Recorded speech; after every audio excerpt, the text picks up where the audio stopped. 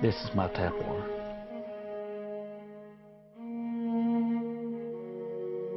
I'm unemployed. I can't afford to buy any water. I'm worrying now every day, daily, that I'm going to die. I've asked a lot of the people around if they would watch out for my kids, you know, if I do die. We'll burn an average of 22,000 to 23,000 tons a day. Finding oil and gas and coal in our own hemispheres in our national security interest. Some of the wells have lead in them. There's arsenic. Y'all have bad water. You're sitting here looking at your kid, you don't know if your baby's going to die or not.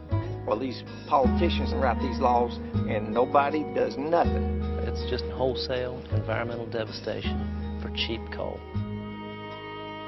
We have kids at this school that are sick. This is ridiculous. Coal, in its extraction process, is killing people. If you don't clear off this road here, you're going to be arrested for trespassing. I guess you're going to have to arrest us.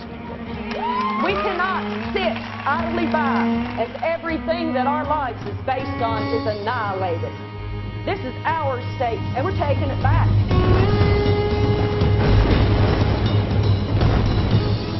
It's time to say no more. I say, which side are you on? Stop blasting our homes! Yeah, I'm mad. I'm mad as hell. All West Virginia is turning into is a slurry dump of chemicals. What is it going to be 20 years from now?